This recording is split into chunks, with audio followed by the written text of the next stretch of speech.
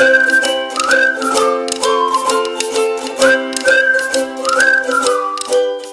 everyone, welcome to my YouTube channel Pathology Learning. I'm Dr. Monica. So today we'll be starting about the new series which is the genetics. So under which the first heading will be the basic terminologies used in genetics, and then we'll be seeing about the classification of the genetic disorders, right?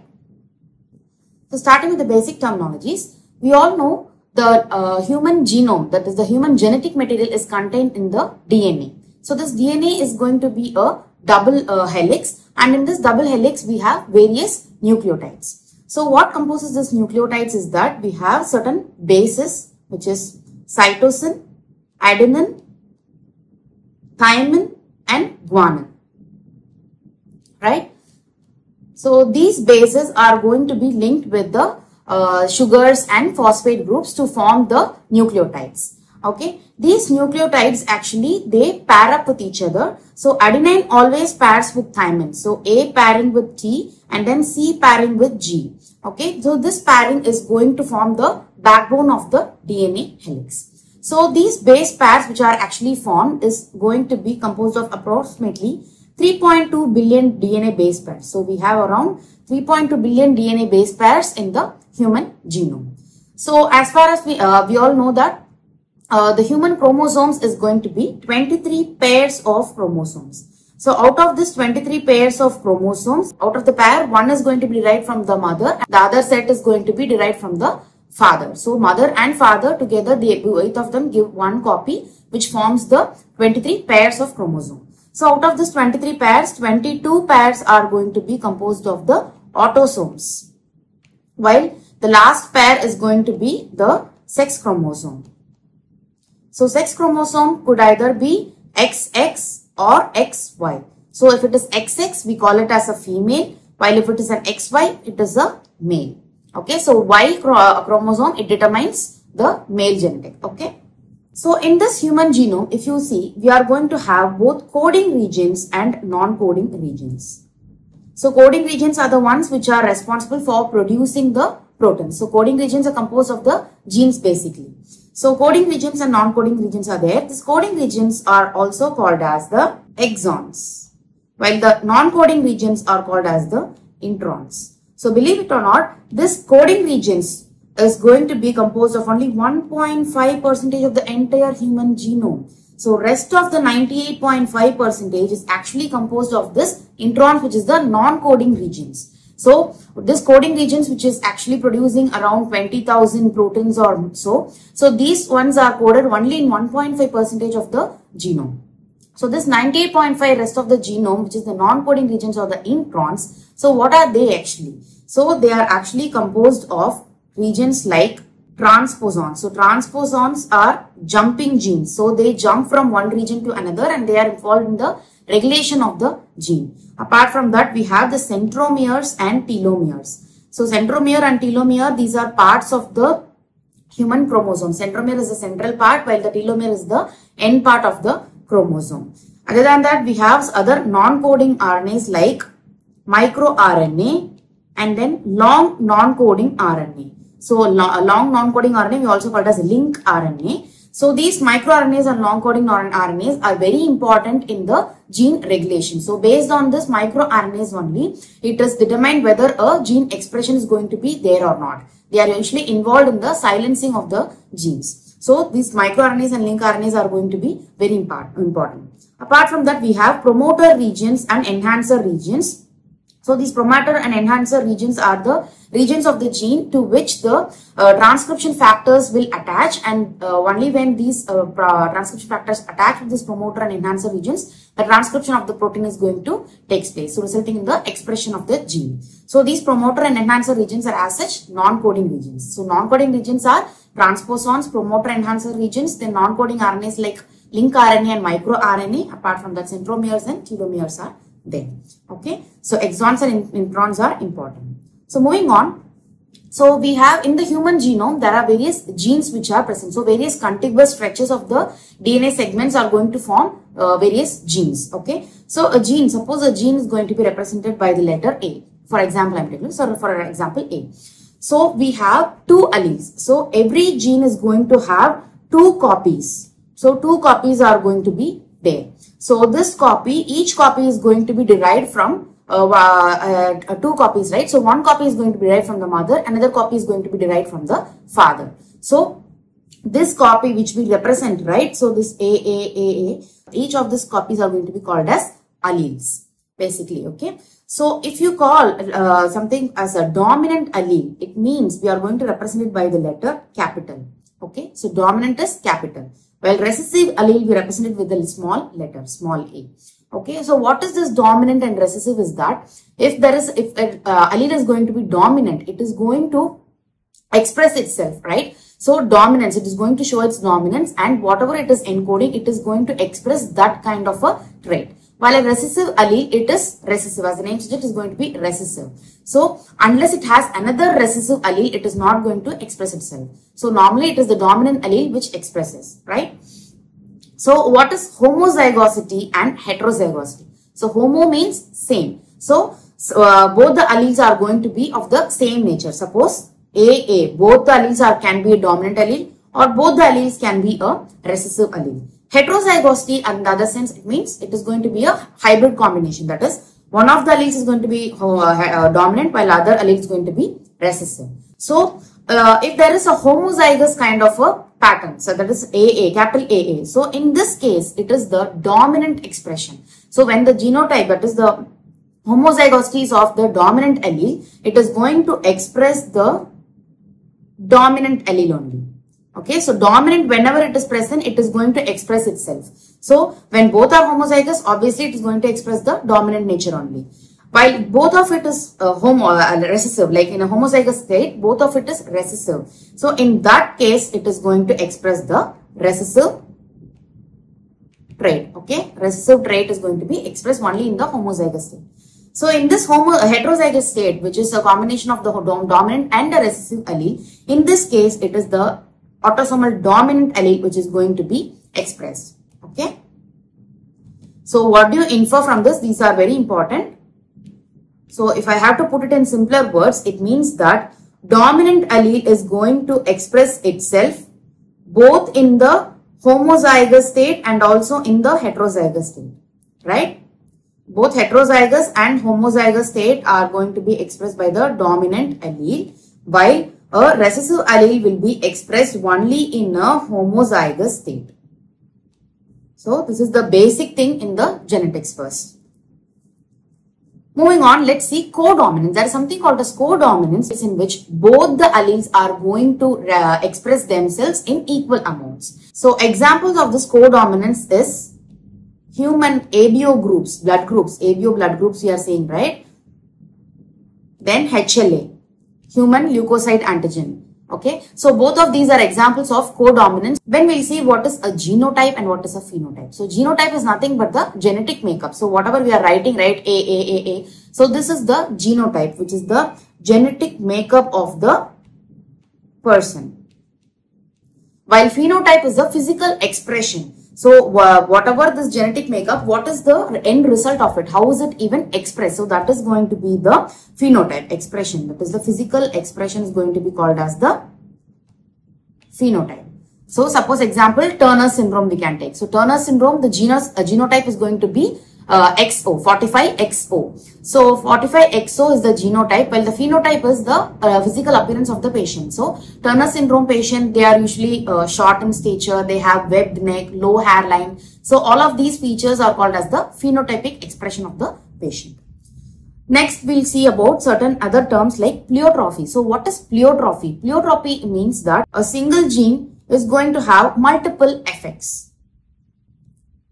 So example, we can see a sickle cell anemia. So in sickle cell anemia, there is a mutation which is present at a single nucleotide. So a point mutation is there in a sickle cell anemia. So because of this point mutation, the patients are going to form a hemoglobin S. So this hemoglobin S in turn is going to have various presentations. So firstly, it is going to present with anemia.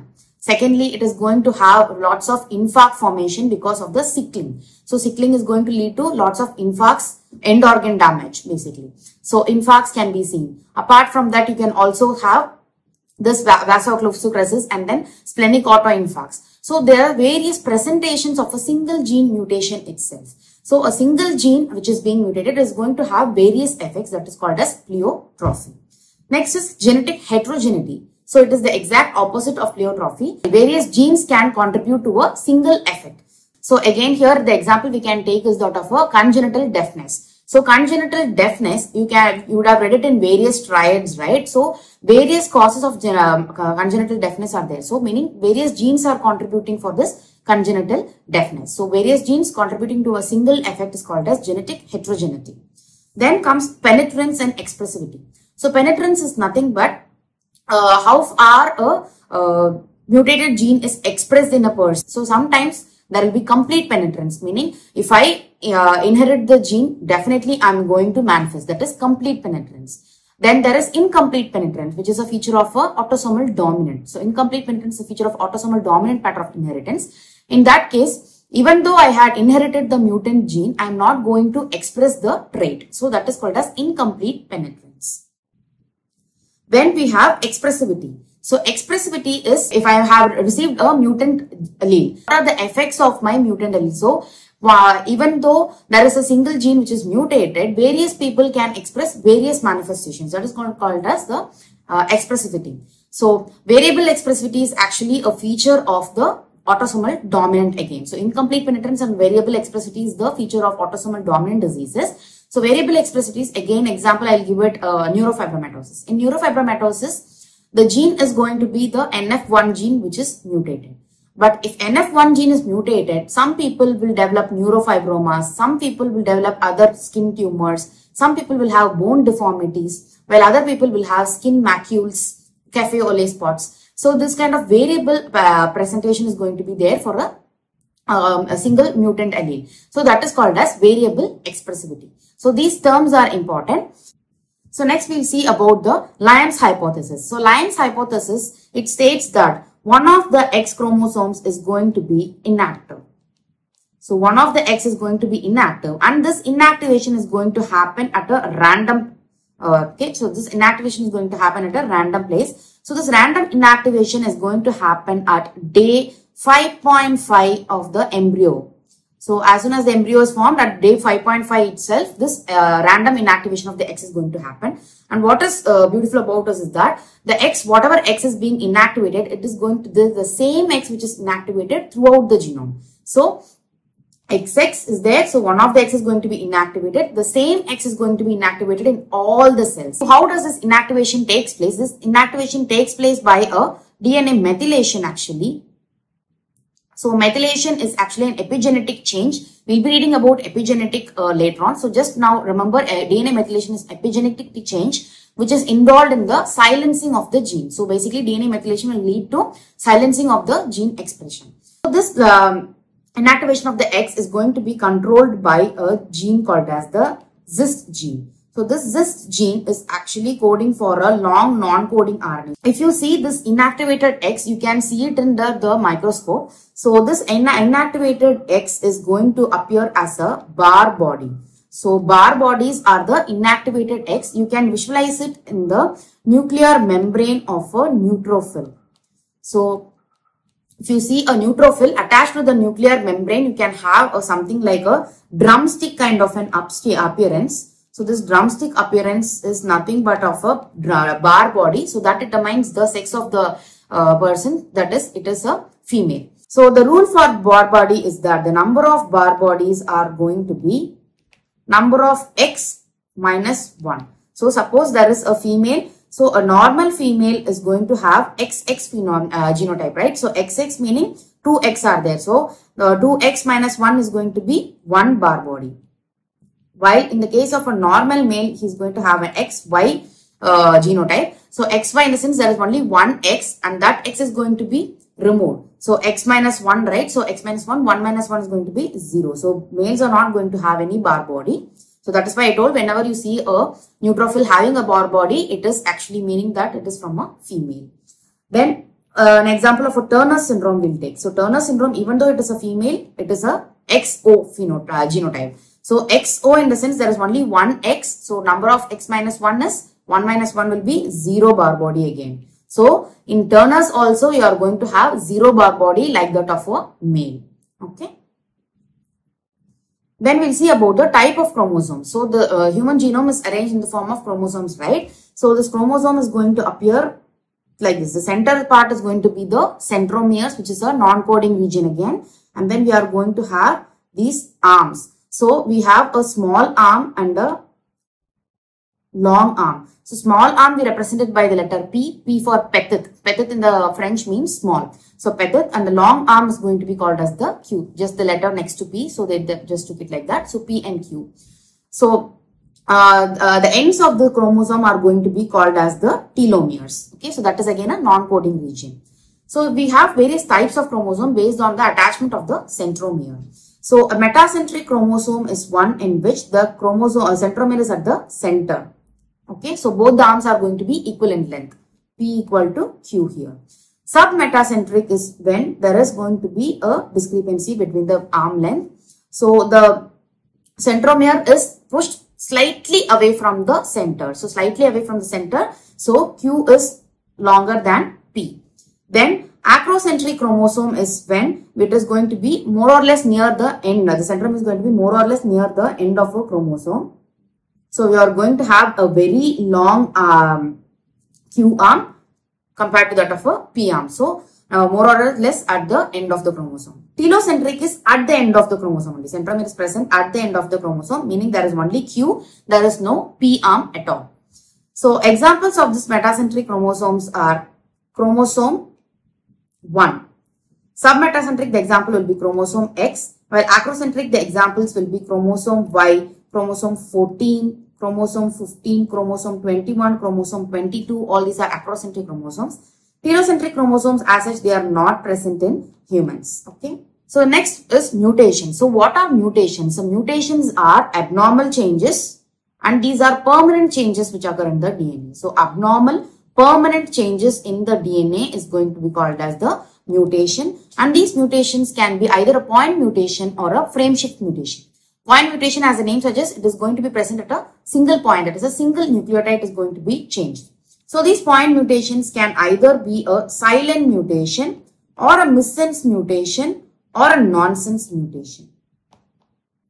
So silent mutation is one in which nucleotide has changed. So if one nucleotide has changed, but still it is going to code for the same amino acid, in that case, so there is no phenotypic alterations in this case. So that is called as a silent mutation. So in a missense mutation, if you see, a single nucleotide change is going to alter the amino acid. The best example for this will be a sickle cell anemia. And sickle cell anemia, we all are familiar with. Here actually, at the 6th position of the beta chain of hemoglobin, glutamate is going to be replaced by the valine amino acid.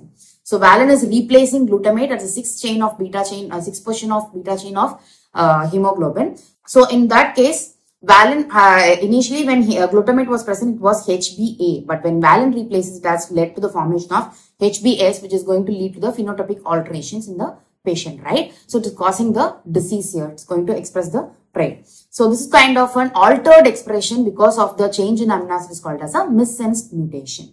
Then a nonsense mutation. Nonsense mutation will result when there is a stop codon being introduced. So when there is a stop codon is being introduced because of the change in one of the nucleotides, then it is going to cause a nonsense mutation. The best example here will be a thalassemia.